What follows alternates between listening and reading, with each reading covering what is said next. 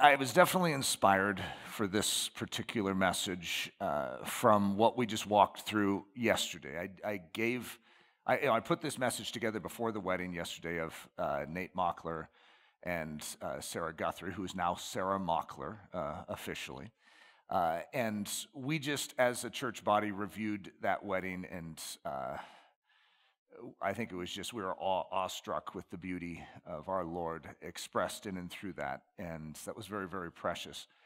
And so the title, The Art of Waiting, could indicate that I'm talking about waiting for marriage, and it could be applied that way because that's one application of this element of waiting. But when you get married, that doesn't mean you stop waiting in your life. Waiting is an exercise of the soul that is very present in a growing Christian life. And usually there's something in your life at every juncture. We say pause. All right, there's something in your life that you are being exercised in this arena. The human side of us doesn't like waiting. This idea of waiting, passage of time where you have unknowns and you don't have definition, you don't have clarity, and you don't have the punctuation on the end of a sentence. It's like someone's playing a song and they have that one chord that's unresolved, and then you're like, one more chord. And there's a dimension of us as humans that really struggles with this. But that struggle, if leveraged by the Spirit of God, actually grows us strong. There is a great blessing and a benefit that comes out of waiting when we allow the Spirit of God to take those seasons and utilize them. When you grumble, it eliminates the beauty. It eliminates the power of God from the waiting. And so the enemy wants to stir you towards self-pity. He wants to stir you towards the grumble and towards frustration, which is like emptying out. It's like this, let's say it, like his tank is filling up with blessing, as you're waiting. Of course, you can't see it, but it's filling up. And the moment you start to grumble, it's like opening up some cap on the bottom. It drains out. It's like, oh, you fell for the old classic bait of the enemy to grumble and complain? Don't do that. You see, when you go through this process, it's increasing something in your life. But we can't always see that. And so that's why I'm calling it the art of waiting, because it's a skill that you need to, in a sense, learn. I was talking with Steve Altmeyer yesterday, and he asked me about this morning's message, and I said it was on waiting. We were talking about the Hebrew word for it, and the word is kava. But he was saying, I've heard that it's like wrapping something tightly, and it is. So I was looking at it afresh this morning. It's an interesting word because it does mean what we would think it means too. To anticipate, to hold on for something to come, to not forsake your position, and to give up even though God has promised. It means all of that, but this idea of a strong cord wrapped around something is interesting because it's like even the concept is the weaving of strong rope. So it's like where you have different strands that are being woven together. And so when you're waiting upon the Lord, it's like you're being woven into his purposes in an inextricable way, which means you can't get out. You are deciding to say, I am going with God no matter what. And even if he takes a year, I'll be here.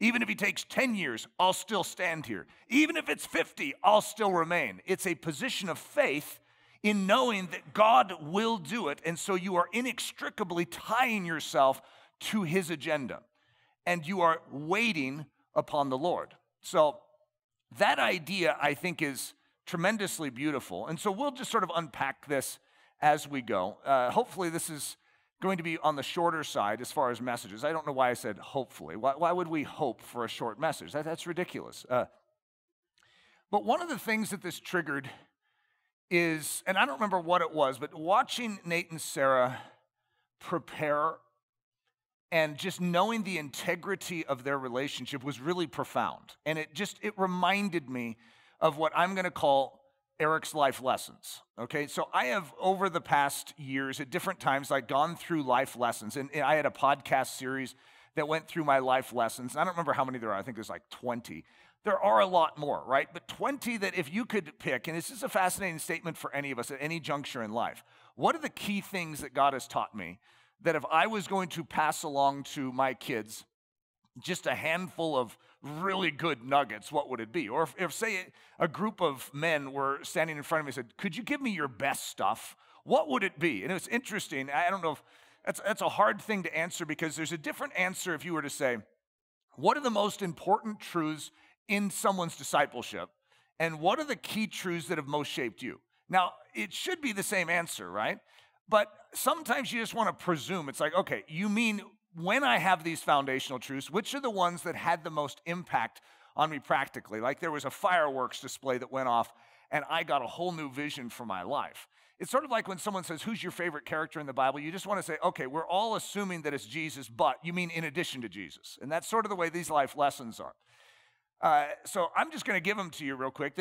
In hearing them on the screen, it doesn't actually help you know what they are, but at least we'll let you know. The endless frontier, the principle of no, the Mayflower screw, the puddle principle, hammer and chisel, the principle of manure, getting the Proverbs out on the table, the principle of gentleness, the principle of recalibration, the leap for joy, the lowest seat, but what would they say? The principle of always, wear the badge, sacred waiting, rules versus relationship, the treasure map, don't ever read your press clippings, it must be personalized, and piles of stones. See, you just learned a whole bunch right there. You're just like, my life was changed this morning. Okay, that's Eric language. Okay, if you were to bring up any of those, it's like, oh, that's a whole trigger for me. I could start talking about any of those. Now, you're going to notice I'm going to emphasize one. Sacred waiting. And so that's sort of what I'm going to unpack today, is this idea. This is a very big part of my life. It's not just a part of my pre-marriage relationship. If any of you have ever read The Love Story of Eric and Leslie, it's really good. It's really good. Of course, every one of us that has a love story written by God for us tends to be biased that it's really good, right? Because it's written for us, and God is very good at tailoring his purposes, his calling to our life. But waiting has not been just a part of my pre-marriage years. It is a part of every aspect of my life. So the principle of waiting. Again, like I said in the beginning, this is not something that we gravitate towards. And sort of, we don't even really like always having someone, a pastor bring up something like this either, lest God bring us through an extra difficult season of waiting because Eric had to bring it up. It's like, if he hadn't said it, I bet I wouldn't have gone through it. So there's different types of waiting. A lot of us think of waiting in a very passive sense, where it's like you're standing in front of the microwave and you're waiting for it to finish. And it's just a passage of time where you're trying not to grumble. You don't really have a job to do other than just to endure the passage of time. And that's an incorrect understanding of how waiting works biblically. You see, waiting is a very active thing. It's not a passive thing where something else is doing all this work and you're just sitting there staring. And, it's this blankness where you're just like, oh, I can't wait, for this finally to be finished. When in actuality, it's a very active engagement. And so one of the mental pictures I think that best enunciates this is a farmer. A farmer has to be excellent at waiting, especially in certain climate zones. Okay, I had two granddads that were farmers out in Idaho, and in Idaho, they have irrigation systems, and certainly, like in the Midwest, they might have, it's rain. You actually have enough rain where you can actually wait on the rain, and if the rain doesn't come, it's a big deal. But the irrigation system is, if it's a drought, you're still waiting for them to release water for you. And then you have to wait for the crop to grow. There's nothing worse, for a farmer to do than to try and dig up his potatoes to see if they're growing. It's just like carve into the soil. It's like, oh, I guess they were growing. Now it's like, what do I do with this? So you have to be patient even when you don't see something. And that waiting is part of what proves the farmer a good farmer. Because the farmer has a job to do, and that is to till the soil, to then plant the soil, to then weed the soil, to water the soil, to weed the soil, to water the soil, to weed the soil, water the soil, and wait. And if he follows the rules of farming, the way it's been prescribed by his dad and his dad and his dad before him, he will get a crop. You see, his waiting will be rewarded. A farmer knows that. Okay, now there are things that can happen like tornadoes, okay? But barring the extreme, that farmer, when he does his job and he waits properly, it does not mean the absence of work on his part. He has something that he brings to the table. And that's what many of us forget when we are waiting, is that there is a job for us to be doing in the process, and we oftentimes don't know what that is. It's not a very tangible thing to us. My flight out of gate 43, United Airlines promised. This is another one that I think really helps enunciate it to me, because for me, it's metaphors and illustrations that really locks things in. But if I was flying on United Airlines out of gate 43, I would receive a promise from United Airlines. Now, we all know that during the last couple of years, airlines can promise, and not deliver, right? And cancel the flight because they are short-staffed. Okay, so let's imagine that we go back 2 years and we get back to the normal years of flight, right? But you receive a promise. Now, this isn't a promise from God, this is a promise from United Airlines. And ironically, you will fix your life around that promise, trusting that United Airlines is going to come through for you. Isn't that an interesting thought? Now, it's not even God talking to you, but you will do all sorts of work.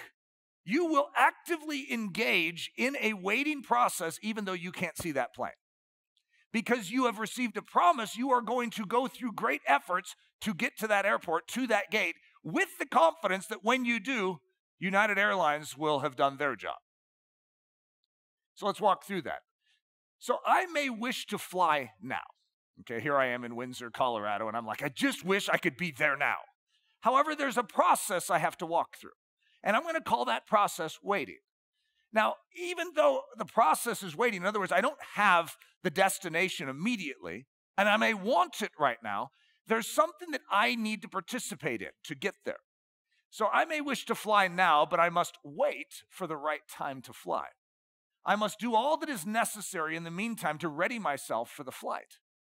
I must pack. I must hop in the car. I must drive to the airport. I must park my car. I must go through security. I must walk to the terminal. I must walk to the specified gate. How can I go through all these steps without seeing the plane? It's the question for every one of us as Christians. How can we go through all of this even though we have not seen Jesus coming in the clouds? It's like, do we actually make effort and do things even though we can't tangibly see something yet? Yes, because we trust the Word of God. If God has said He's going to do something, then we build our life in a waiting model around the anticipation for that. I've oftentimes said no one waits at a bus stop if they were not told that a bus was going to come. The reason they wait there is because of a bus schedule. Someone says the bus will be here at such and such a time, and so then you go out in the rain and stand there. And you would look like an absolute fool if there was no bus actually planning to come there. However, you are willing to go through whatever it takes. I don't know how many of us are that interested in riding a bus, but to go and to anticipate and to know that that bus will come. And so you will engage in that. It's an active thing in your soul. We are receiving the Word of God, the promise of God, and we say, I trust that. And since I trust you, Lord, I am going to actively move in my side of the ledger towards that. And that is the idea of waiting. It is that weaving together of the rope. I am aligning myself as a rope strand in God's purposes. To wait in such a fashion, I must have confidence that when United Airlines declares that there will be a plane waiting at gate 43 in Concourse B to fly me to San Antonio, that they are telling me the truth. I am basing my waiting upon a credible promise from a credible source. The promised RV. So when I don't know how old I was, I want to say 8, okay, but I could have been 9 or 10. It's somewhere in that range. And I remember it vividly, but I don't remember my age. My kids always remember their age. It's like, and I was 11 and a half. It's like, how do you remember that you were 11 and a half? And I just don't. So I'm in a range of like 8 to 10. It was the first night I ever drank coffee. I remember that too. But my parents left on an adventure, and they were going to get something special for the family. And I don't remember if I knew it was an RV, okay, but I may have. I don't quite remember those details. I just remember they were going to get something very special for the family. And so I know my parents are going to return, but they didn't give me an exact time, which is really hard. And have you ever noticed that that actually fits the kingdom of heaven really well? God says he's going to do it, but he doesn't give you an exact time of when it's going to happen. I'm coming soon. Define soon. And soon is not defined. It has a lot of movement potentially to it. It could be 1 minute, it could be 2,000 years. And that's a unique thing to address in your soul when you know something's coming, but you don't have an exact time on it. And that, again, involves this idea of waiting, where we're anticipating the return of the bridegroom. If you're the servants, then you stand there and you wait knowing he's going to return, so you have everything in order, and you are anticipating. And this is the idea of waiting. And so my parents are going to come, and I sipped on some coffee that night, even though I may not have been the right thing for me to do. I still feel a little guilt over it. But, and it wasn't even that good, right? So even guilt with bad taste, that's a terrible combination. I still don't drink coffee to this day. But I remember, and I call it fogging up the windows. I stared out that front window in our dining room down the street, and I could see the corner where my parents would come down. There's only one avenue down East Fremont Drive. And so I stared down that and, all night long. And it felt like it was, literally multiple days, but it was probably just multiple hours. And I'll never forget the moment when the front of the RV turned the corner and my parents had an RV. And they pulled in front of our house. And it was, literally one of the most exciting things. Now, my story sort of has a dark turn to it because the HOA wouldn't allow my parents to have the RV in the neighborhood, so they had to return it. But that's beside the point, okay, guys? Let's eliminate that from the story. It was so exciting to see that my anticipation and my waiting was rewarded with something I knew would happen. Why did I know it would happen? Because it's my parents. Of course, my parents aren't just going to stay away forever. And of course, my parents, if they said they're going to go and do something and get it for the family, they're going to come back, right? It's my parents. How much more so God the Father? If he says he's going to do it, he's going to do it. He's going to come through for you. He's not giving you his word and then saying, oh, did I say that? I don't remember saying that. He has promised and he cannot lie. He is going to come through for you. Isaiah 40:31, my favorite scripture growing up. When you're a kid, you get asked what your favorite scripture is, and this was mine. And I know for some of you, you're like, yeah, that was in my top list as well. They that wait upon the Lord shall renew their strength. They shall mount up with wings as eagles. They shall run and not be weary, and they shall walk and not faint. That's a pretty strong response to waiting upon God. And so when we wait upon the Lord, when we get connected inextricably to him and say, I will not move from this position. I know you're going to come through for me. I am with you, Lord, no matter how long it takes. And by the way, when you say no matter how long it takes, usually what you mean is, even if it's a week, you weren't thinking through that all the way. Even if it's 3 years, even if it's 30 years. And if you read the Bible, there's a lot of passages of like 40 years. It's like, oh, no. God, don't read that. Don't read that. Isaiah 30:18. Blessed are all they that wait for him. You see, there is something about this non-grumbling, non-complaining, non-self-pity version of life that rests in God and trusts him even through the passage of time, saying, God, I know you're going to do it. God, I know you're going to come through. God, I know you're going to turn this to good for those that love you and are called according to your purpose. God, I know you. I know you're going to do this. And when you don't drain, you open that cap on the bottom and drain out all the blessing that is actually filling up, and you're willing to walk through it all the way to the end, there is such a magnificent beauty that comes out when you allow God to do it his way in his time. Zephaniah 3:8, wait upon me, says the Lord. Psalm 25:5, lead me in thy truth and teach me, for thou art the God of my salvation. On thee do I wait all the day. Psalm 27:14, wait on the Lord. Be of good courage, and he shall strengthen your heart. Wait, I say, on the Lord. So it's not just a command to wait, but it's also be of good courage. May your soul be uplifted this morning just to freshly know that God is faithful and true. He will come through for you. If he says he'll be there at gate 43, he'll be there. He will not fail you. Our God is true to his word. Our waiting is not in vain. Psalm 37:34, wait on the Lord and keep his way, and he shall exalt thee to inherit the land. There's a lot of blessing and strength that comes with waiting. Psalm 130, verse 5, I wait for the Lord, my soul does wait, and in his word do I hope. Proverbs 20:22, wait on the Lord, and he shall save you. So I'm using the word sacred waiting. That's just a term Leslie and I have, because there's waiting. You can wait. You don't need to be a Christian to wait, right? That's something that exists. People have to wait all the time, wait in line, and they might grumble a little, right? But you can wait even though you're not a believer. But sacred waiting is this idea of trusting that God knows how to choreograph our lives better than we do.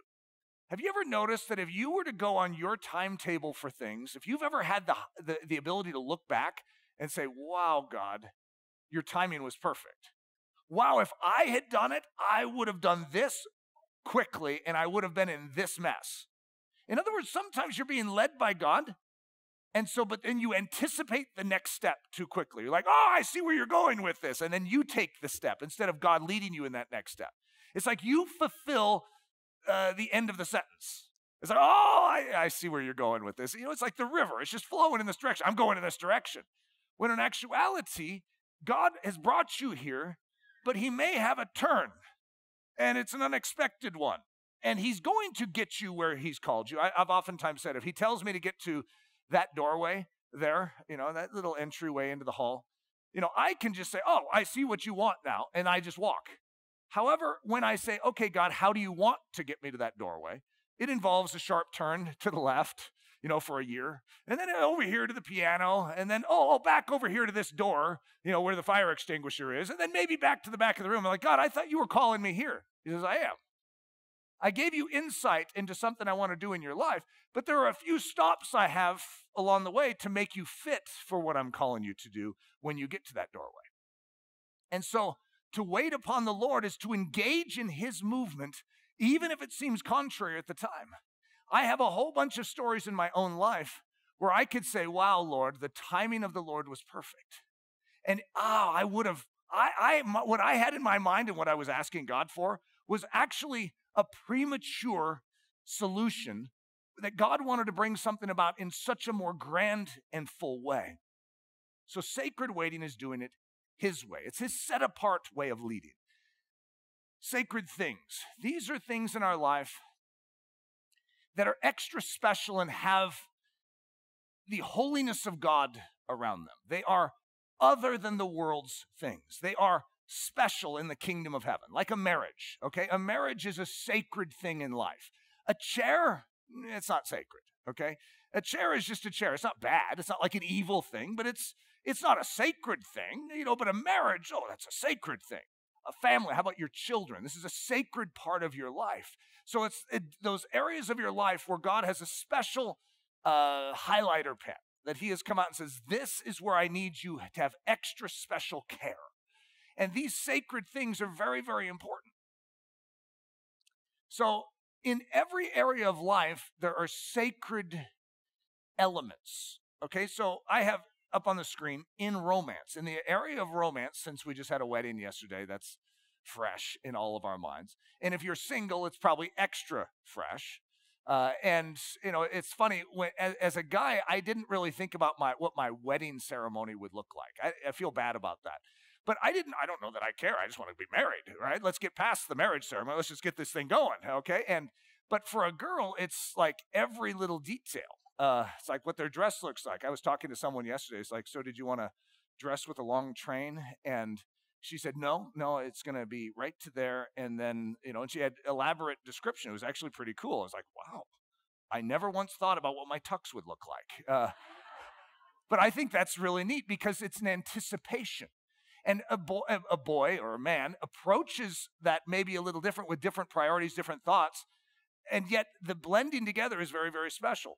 But in romance, I'm going to say a handhold, okay? Just taking someone's hand is a very sacred thing. You see, if I shook your hand today, it's not a sacred action. It's a pedestrian connection that has value. It's still showing value and love and care, but it's not a sacred touch. But there are touches that are very sacred, and they're set apart, and they're supposed to be reserved for special times. And so this is going to be an awkward story, but hey, join me in it. The first time I ever held a girl's hand, this is embarrassing. Okay. I was in a movie theater, and I had this girl next to me that I was interested in. And this is embarrassing too, because I had my keys, and I didn't even drive at this time. So it shows you my age range. And I had keys in my hand, probably to open the front door of the house. I'm not sure what they were in my hand for, but they were in my hand, and her hand was just an inch from mine. And so with my pinky, I reached out, and then she reached out, and I was holding pinkies. And then it was like 2 fingers. But the problem is I had a key that was poking into my hand, and it was cutting off some sort of blood flow. And so pretty soon my hand went numb. My arm went numb. The side of my body was starting to tingle, and I refused to let go. I mean, that's how special it was. Now, it's interesting. When you prematurely engage in something sacred, it loses its beauty. It's like it empties, like the cap on the bottom of that tank. It empties it of its beauty. It's very fantastic when you first touch it. But if it's premature, it's like it doesn't have the protection of heaven. But when you savor it and you keep it for the sacred moments in agreement with God's choreography, like now, it not only is spectacular, but then the spectacular can last. And so a sacred handhold, a sacred kiss, a sacred touch, a sacred word, a sacred question, a sacred vow. Okay, now, if you understand the flow of romance, I just covered a lot of territory there. But when you rush these things, they lose their beauty. When you wait for them in agreement with God's timing, it like somehow maintains its togetherness. It's there and it can last. You see, God wants us to do it his way, not because he wants to penalize us, but because he wants to bless us. You see, with that waiting comes blessing. With that waiting comes greater strength. It's like the tank is filling up, and it's hard. I remember, I had thrown out kisses a little more freely than I should have. Okay, now I don't want to go too much into my background because it's not very fun to remember. But let's just say that a kiss had lost its beauty, and that really bothered me. And so I came to God before I met Leslie, and I said, I feel like I've really just messed up this area of my life. Lord, is there a way of you redeeming this? You know the answer to that? Yes. God loves to redeem, but we have to hand it to him. It's sort of like, God, okay, teach me how to wait. Oh, he did. And I remember when Leslie came into my life, my resolve was to do it differently. Didn't know what that looked like.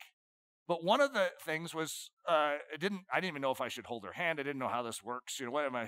And so I still remember I used to always hug. I'm a very huggy guy, right? Until I had Leslie in my life, and then I didn't know what to do because I wanted to do this right. So I remember her getting off a plane. This is before 9/11, where you could actually go to the gate.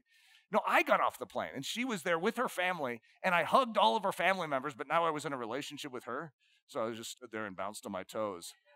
And then I don't know if you guys have ever heard this story, but we were rock climbing, and she was coming down off a rock, and I didn't know if I should touch her hand. So I held out a stick. She still remembers that. But here's what I can say. Even though I would probably encourage you differently than some of the decisions I made in regards to that, I feel like God blessed that. And God saw that I was like, God, I'm willing to wait for this, even though it's awkward. I wanted to wait for a kiss. And I tell you what, that was one of the hardest things I ever did in my life up to that point in time. I remember I had a dream where I kissed Leslie. And I woke up and I was like, did that count? And then I sort of wanted to go back to sleep and keep that one going. But the point is, it was a tension of soul that actually had a reward in the end. And I can speak personally about it. The reward was tremendous. But it was hard, and it was a tension to wait for God's time, and when he says green light now. It was so beautiful. That tank filled up with such blessing and beauty. And I was able to cherish that in my marriage, still to this day. Ecclesiastes 3:1, to everything there is a season, and a time to every purpose under the heaven. So that's showing us that there is a time for everything. God has a choreography. It's like, not now. Like, why not? Everyone else is enjoying it right now, but not you. I have a time. Everything has its season. But we need to be in agreement with God's seasons and his times. And that's hard because it goes against our humanity. In family. So I have a family. It's built from my marriage with Leslie, and I have 6 kids. But in this, there are things that are sacred steps forward. So I'm going to say a sacred introduction. If any of you have ever gone through this, you see, we're talking about Jesus all the time, but then there's that one time when you recognize your child is ready, and you have a very special input into them where you are depositing a very clear understanding of Jesus, not just, to a church setting, but to an individual life in the way that they could understand it. And it's a very, very sacred moment. But there's all sorts of sacred introductions. There's information I have in my head as a dad that I don't just blurt out, when they're 7 years old. But I restrain myself to speak it until I know that there's a readiness. The green light goes boom, and I know it's time to impart to my children a bit of knowledge, a bit of understanding that is beautiful, that is profound, that is wonderful. But when it is at the right time, there's an ignition inside of them too. When it's right, there's a blessing, a sacred training, a sacred word, a sacred question, a sacred handoff, a sacred send-off. There's all sorts of different dynamics in the development of children, and there's certain ones I haven't even reached yet. A sacred handoff. Who gives this woman to be married to this man?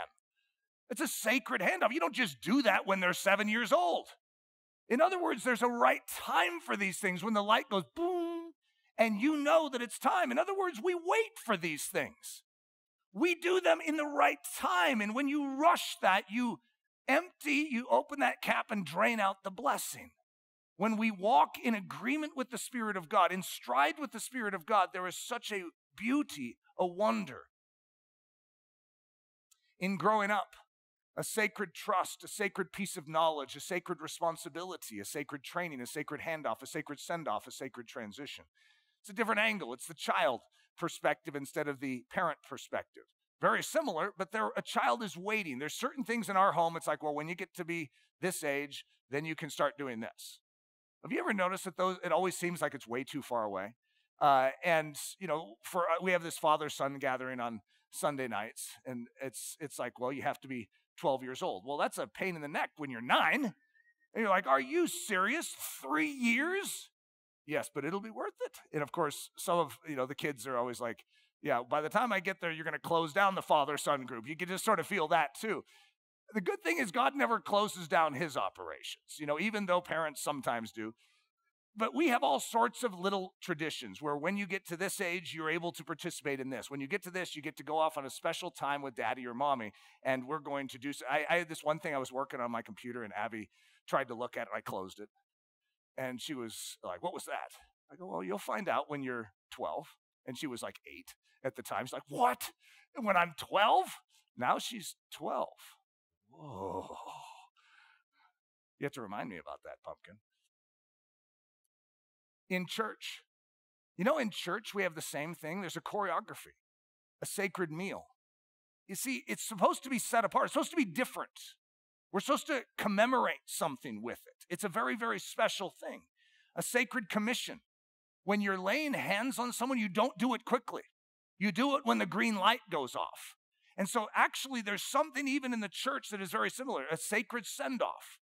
A sacred confrontation. If you've ever walked through church discipline, you don't want to do that haphazardly or too quickly either. You want it to be done in the green light agreement with God because these are challenging things. A sacred blessing. Patiently awaiting the sacred moment. The words I love you. So the words I love you were something my mom said to me, Eric, never tell a girl you love her unless you plan on asking her to marry you in the next sentence. What? And I had that following me around all throughout my life. And so, because, it's like if you're cool and you're in a relationship, those are powerful words. But I always had my mom, saying that to me. I was like, oh, great, now I can't do this. And as a result, even when I was in a relationship with Leslie, there were some awkward moments because I wasn't prepared to ask her to marry me in my next breath, thanks to my mom's quote. And so I remember I was signing this letter to her. I really, really, really, all caps, like you. Eric. But at the same time, Leslie knew that I was preserving those words. So when I spoke those words to her for the first time, my girl Leslie, I love you. Will you marry me? You want to know how valuable those words were? Because they had been spared, awkwardly so. Even for her, it's like, you've got to be kidding. You can say it, Eric. I'll understand. It's like, I can't because unless I'm going to ask you to marry me in my next breath. Now, you don't have to live with my mom's quotes, in your head. But for me, the value of reserving that until the green light made those words so precious, even to this day. The choreography of the Holy Spirit. Isn't that interesting and a beautiful thought to think that God is really good at choreography? That he's very good at moving things into place. And it's beautiful. The way that he choreographs is perfect. I could know that God desires to do something in my life, but often I must wait for the sacred timing for this something to arrive. The passage of time between the promise and the fulfillment is where the sacred waiting unfolds. When we wait, we discover that God is a masterful choreographer, and he always supplies the perfect ending. I'm going on record right now of saying this is true. This has been proven true in my life so many times over. There are times when I want to grumble, and I want to say, God, I think you are overlooking the fact that you need to finish the sentence that you started. You stopped short somewhere along the line. This is taking a little longer than it should. Or is it? It's never taking longer than it should. God is always right on time. I know that some of us, we joke as the church about God showing up at 11:59 and 59 seconds, which has happened many times in my life. And yet, I have to acknowledge it was the perfect timing. And even what he was working in me up until 11:59 and 59 seconds, before something, of course, was going to go kaboom at midnight. There's been a lot of kaboom moments that are right in front of me. It's like, oh, God, how's this going to work? And then he did it. Whoa, he did it. He always does it. And that's what we know as believers. Our waiting is not in vain. You wait upon the Lord, he will save you. You wait upon the Lord, you will be blessed. You wait upon the Lord, he will renew your strength. He will give you wings as eagles. You will have precisely what you need, but you have a job to do. You must engage in the waiting. Cherish the waiting. Don't grumble about it. Don't complain about it. Don't allow the frustration to creep in, but cherish it, knowing that God is filling up that tank with blessing and beauty. And when that fulfillment arrives, and he makes all things beautiful in his time, when that beauty is at its peak and the light turns green, you will never regret the waiting. Psalm 126. So when Annie Weshy created a video for us to remember the arrival home of Reese and Lily, which was a 3-year period of very excruciating waiting. Possibly, I don't want to say it's the hardest thing we've ever walked through because we've walked through a lot of hard things. I don't know if I can grade them all. They're just hard as hard. But this was possibly one of the hardest things we ever walked through in our life, was the challenges we faced with Haiti and the dynamics of getting these 2 kiddos home. And when they came home, wow. I still remember the moment when Leslie received, I think it was a text from Annie, it may have been a phone call, saying, we got the visas. And it seemed impossible. There were probably 10 different moments in the process where it seemed like, humanly speaking, it was impossible. Give up, Eric. Give up, Leslie. This will not work. And refused to do that. We were integrally entwined with God's purposes. We know God's going to come through. We know it. And yet it was so painful and so hard. But the beauty in seeing the fulfillment was amazing. When the Lord brought back, well, the reason I said all that about Annie is she put this at the very end of the video. Might have been at the beginning. I think it was at the end. But it's very, very precious to us. When the Lord brought back the captivity of Zion, we were like those who dream. Then our mouth was filled with laughter, and our tongue was singing. Then they said among the nations, the Lord has done great things for them. The Lord has done great things for us, and we are glad. Bring back our captivity, O Lord, as the streams in the south. Those who sow in tears shall reap in joy. He who continually goes forth weeping, bearing seed for sowing, shall doubtless come again with rejoicing, bringing his sheaves with him. Psalm 18:30, as for God, his way is perfect. The word of the Lord is proven. He is a shield to all who trust in him. Father, I ask that this idea, this message, this concept of enduring the passage of time with the grace of God and triumphantly would shine in our souls afresh. That you would give us that fresh deposit of grace to walk through our current waiting season with triumph and strength instead of grumbling and complaining. Lord, strengthen us as the body of Christ. We love you and we trust you. It's in the precious name we pray.